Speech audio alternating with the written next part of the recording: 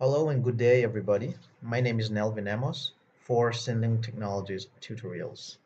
In this video, we will learn how to create a simple online exam system using the C Net MVC technology. As you can see, we have three important topics. The first point is the demo presentation. The second point is project documentation. And the third is implementing what we have studied from the first and second. All right, let's move on to the first point, that is presenting a demo of the tool. It has online exam system on the top. Users will choose the test name, put in their name, put in their email address, put in the phone number. Well, I can put any number here, it's not validated. I hit submit. Before I begin the test, the tool will give me information about the exam, some instructions that I need to adhere to, the test duration, which is 20 minutes, a total question 14, and when I hit the register and start button, the test will start. So if you hit here, you see the question number 1 is of type multiple checkboxes, so I can choose any answer. The second type of question is a radio button, which is only single choice, so I can only choose one out of this. And there are different other type of questions where I can put in descriptive answer, maybe code or something that will be the answer for this question. And if I wanted to save any of the changes or any of my answers, I have to click on this blue button that says save and next. That should save my answer. I can always go back and change the answer if I wanted to. This next and previous button are just navigators, so they will really not save it, but they will help navigate to the next question. And you also notice here that there's a small timer that keeps running. This is done using JavaScript, and we will learn about how we do this in the videos to come. All right, so this is about the front end of the test system.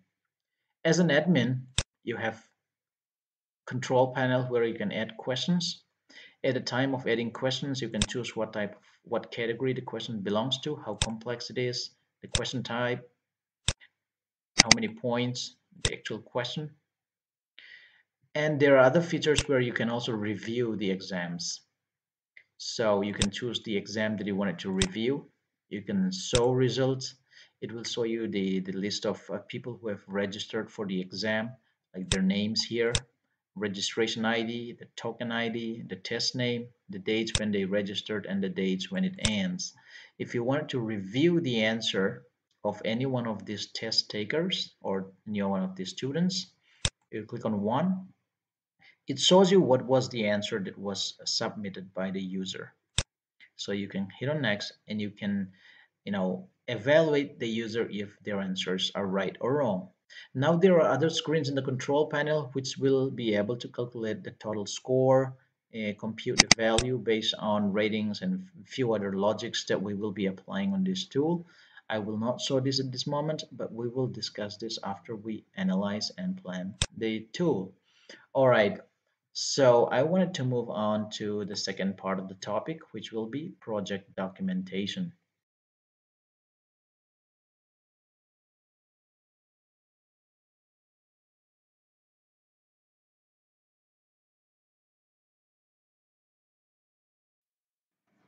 Okay, so let's start with creating a project using Microsoft Visual Studio 2015. Click on File, New Project. Choose the web template, ASP.NET web application. Now, for those of you who does not have 4.5 framework installed on it, even if you choose 3.5 or 4.0, it should still work because we do not use any advanced feature of the .NET framework for this video. I'll name this as Online Exam System. Click on OK. Choose MVC. There it is. I do not want any authentication on this project, so I'm going to choose no authentication. Click on OK. All right, so Visual Studio will be creating some scaffolded folders and data, preparing for the project. Dum dum dum dum. Online exam system. All right, so there we go. We got a project. Let's see what we have here. Just a pretty familiar face, right? Nothing strange about this. We have abstract, content, controllers, models, views, scripts, folders. Now, we wanted to build this project on top of SQL Server using Entity Framework middleware. So let's install Entity Framework.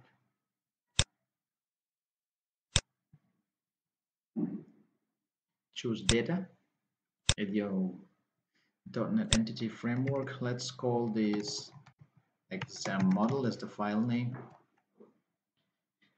All right, so we have few options. I'm not going to talk details about this. Let's choose designer from the database because I already have a database created for this one. Hit next. So choose a connection. My server name, it's in my local system, and SQL Server. Let's say this is test user. Password. I want to save the password in the configuration file. And the database name is in dev001.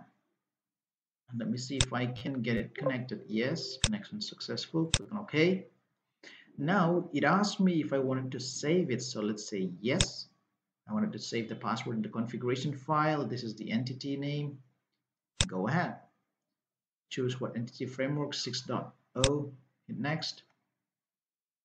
All right, so I have a few tables already created here. We will talk about them as and when we reach the stage. For now, I just wanted to import all of them.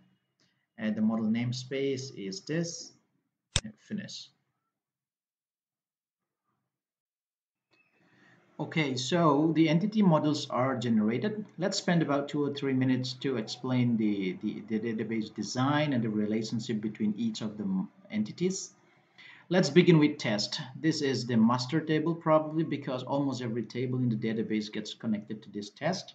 A test has an ID, the test name, description, whether it's active, and how long do you expect the test to be in minutes. We also have another master table which is question.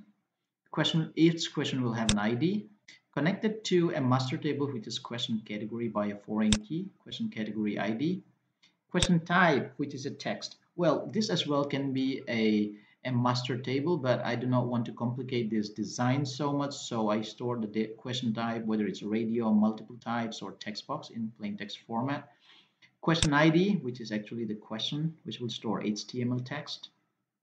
Exhibit ID, let's not worry about this, we're not using this, and the points for this question and whether it's still active. Now, every single question has a choice that is an answer, which are options that are given to the user. So it's the ID, the question ID as a foreign key, the labels, that is a text that gets displayed, and the points carried by this choice in terms of weightage percentage. Now, how do you assign these questions to the test? We have a table which is test maps question. There's an ID, the test ID, the question ID, the question number. All right, so there's something that I wanted to mention. Why do I have these two numbers? This question ID is the identity number of the question on the table. The question number, on the other hand, is the question number of the question on the test. So if you have a repository of, let's say, 500 questions in all in this system, and the question ID is 500, it can still have question number 1 for this test because it may be the first question on this test, right? All right, and we have another one which is question maps duration. This is to track how long a user takes to finish a particular question, or how many minutes a user stay in that question. It's a little complex on how the calculation logic works, so I'm not going to discuss so much in details. We have another one, the last one, which is the test maps paper. So this is the table where the answers of the users are saved. We have the ID, the registration ID. Okay, we'll talk about this in a bit. Every user has to register for the test, right? And then the test X question ID, which is the question ID of the test, and the choice ID, that is the answer ID that is chosen from this one, and the answer, which is provided by the user, plus the marks scored. So whenever an answer is saved, the tool will automatically compute the marks that is scored for this answer, whether it's 0, whether it's 10% of the question, whether it's 50%, and it will be automatically saved in this column. Now coming to the user part of the tool, I have a table called student. Well, we could have named it as user instead of students because we store every single user of the tool here. ID, name, an access level of the user, the email, the phone, and the pass hash. Maybe it's just for the password. We don't use it. Maybe we don't use it. So access level here will tell us whether the user is an admin or a standard user. So if it's 100, it's a normal user. It's a 500, it's an admin, probably something like that. And then we have registration. Every user has to register for the test. We have ID, student ID, the test ID he registers for, and the registration date, and a token, and the expired time. Now, why do I use a token? That's a different thing. Okay, so the reason why I use a token is because I do not want to pass all these IDs or test IDs or student IDs in plain text format. So I use a token instead. So this is also a concept that is properly planned in case you wanted to use this in your production environment. Maybe you can has a combination of some authentication keys or passphrase or something, generate some hash out of it, and you can store that information in this token and use that to pass in and out around so that you can pull out that we're talking about this particular registration. In this tool, I'm using GUID, which is nothing but an unique identifier in SQL terms. What is the token expired time? This is basically the test duration in minutes. So it will always be, say for example, if a test is for 1 hour, that is 60 minutes, expired time will be 60 minutes after the registration date. Okay, and one other thing that I wanted to mention about the student is about the access level. Do not get confused between different form of .NET authorization and authentication that we have, right? Because regardless of what authorization that your corporate or your enterprise application uses, let's say passport authentication, forms authentication, Windows authentication, or Facebook or whatever, you still need to bind the test. You still need to register someone for the test, right? You still need to register the answers of the user to something. So you still need this information regardless whether you wanted to store the access level in this tool or not. So that's just an added explanation for some people who may have thought, oh, why do I need to use this when I already use some security? All right, no, you still need this. Maybe you wanted to remove this access level. That's a design concept, but yes, you still need this table. So that covers everything that we need to know about the entity relationships. In our next video, we will talk about how we can implement this design in the C# code.